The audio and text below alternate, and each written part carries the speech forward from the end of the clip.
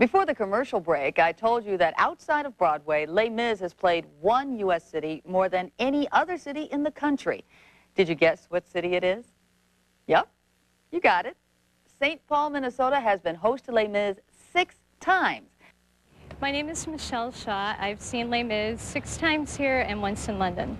My name is Kevin Lund, and I'm a 5th grade teacher at St. Francis St. James United School, and I have seen Les Mis 8 times. I've seen it 6 times at the Ordway and twice in London. I'm Ann Willie, and I'm an usher at the Ordway, and I have seen Les Mis probably 27 times.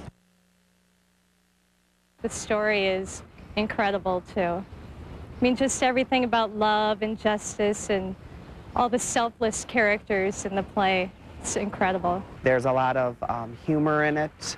There's a lot of music in it. It's very meaningful, but it isn't a bore. My favorite songs are A Little Fall of Rain and On My Own by Eponine, and then I Had a Dream that Fantine sings in the beginning. Don't you fret, Mr. Marius, I don't feel any pain. A little fall of rain can hardly hurt me now. I'm here, that's all I need to know.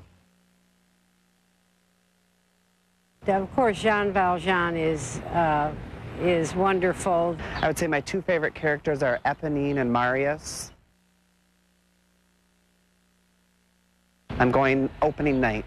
Yes. Oh, yeah. When it opens this week, it'll be number 7, more than any other city in the country. Well, we wondered why that was, so we sent our cameras out to try to find that French spirit here in the Twin Cities. Allons-y. That means let's go. This is Our Lady of Lourdes Catholic Church in downtown Minneapolis. My name is Bill Taft. In 1877, the French Catholics in this area were looking for a location in northeast Minneapolis or southeast Minneapolis for their congregation to meet.